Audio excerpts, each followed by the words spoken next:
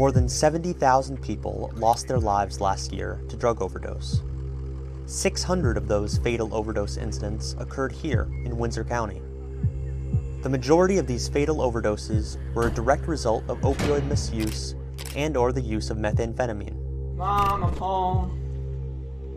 Good? Mom? Mom? We value each and every member of our communities, and as such, the loss of even one life to substance misuse is unacceptable. Look, I don't know what happened. I came home from school. My mom's just laying here. She's not responding. I think she might have, overdosed or something. We cannot combat this problem alone. To help our community combat substance misuse, overdoses, and substance-related fatalities, we all need to work together to support one another. Look, I don't want to call the police, alright? She might get arrested and then I'll have to go live with Grandma again. As law enforcement, we want to remind the citizens of Vermont that we cannot be everywhere at all times.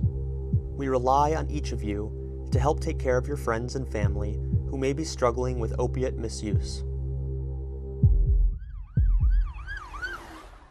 Too many times, we have heard from family members that did not know what to do or who to call when their loved one was experiencing an overdose. It's okay, we're here to help. Residents have expressed fear or concern that if they call for help, they may be cited or subject to arrest.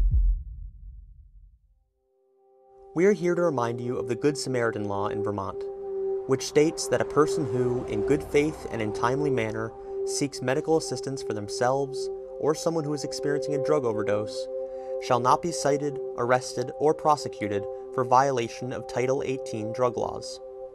If you are present when someone overdoses, don't hesitate. Call 911. You may just save someone's life.